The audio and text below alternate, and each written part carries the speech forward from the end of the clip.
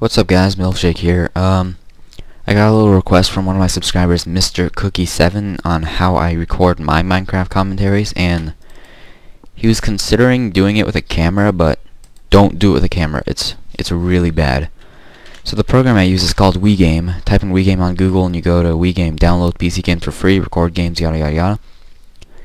You download the client, and then download will start.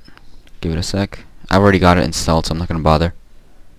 Go to WeGame once you install it, of course.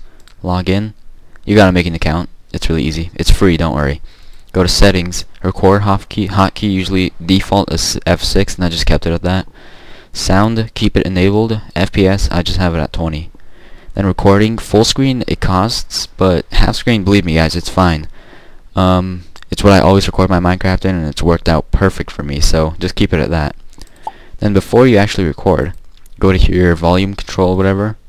Now I have XP, and my computer, I had a lot of trouble recording the game sound in my voice, but what I did was stereo mix for recording, have that enabled, and then for playback, I think for most of you guys it should be called what's it called? Microphone, but for some reason mine is called input monitor, and as you can tell, if I lower and higher this, my voice will like gradually increase and decrease. And then mute, I'm not going to click that because then you won't be able to hear me.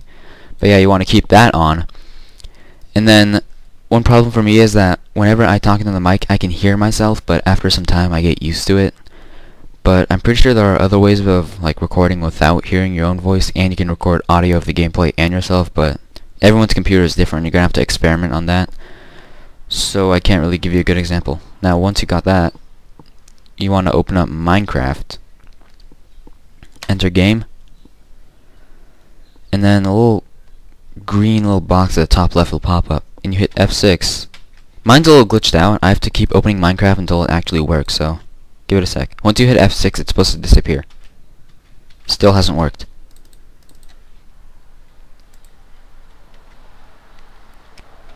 There we go. So right now we're recording, and then to prove that the sound works, let's go in our old world. Here we are, and then there we go. And then you're supposed to hit F6 again to stop recording, but mine's bugged. Whenever I hit F6 to stop recording, it just corrupts the whole video, so I have to close it at the end of every video, which is why you see me close the video like in the end of every gameplay when I say like thanks for watching, goodbye, yada yada yada. You see me close the game and not hit F6, so I don't know why it does that, but what you want to do is go to your documents and then my WeGame videos, and then here's the video, just listen. There we go. So right now we're recording, and then to prove that the sound works, let's go in our old world. There we go. And then you're supposed to hit F6. Here we are, and then so there we go. The sound works fine. Probably felt a little weird listening to myself, but yeah, that is basically, guys, how I record my WeGame. So thanks for watching. Rate, comment, subscribe, and I really hope this helped you, Mr. Cookie. Bye. Oh, and one last thing I forgot to mention. I'm really sorry, this is unprofessional, but here's the video I just recorded for the tutorial of how I record Minecraft, but as you can see, it's 163 megabytes for a 3-minute video, which is quite large. And whenever I record Minecraft, the videos, like 10 minutes is about 300, 400 megabytes.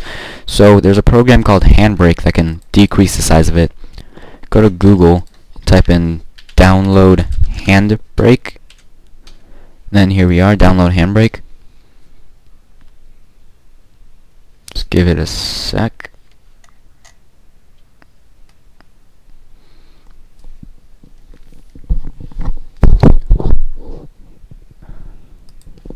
That's odd. Why is it not going? Right, fuck it. Just, oh, it went. But yeah, just download it, install it, and then here's Handbrake.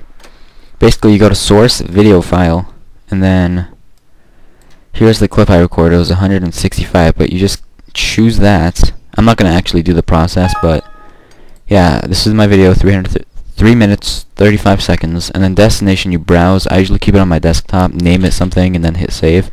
Then you hit start, and at the bottom it will start encoding. Let that finish, and then close it, and then you'll have the video done. but it'll be in this kind of, where is it? This kind of a format. You won't be able to really open it, but I just upload it from there because I know it's gonna work fine.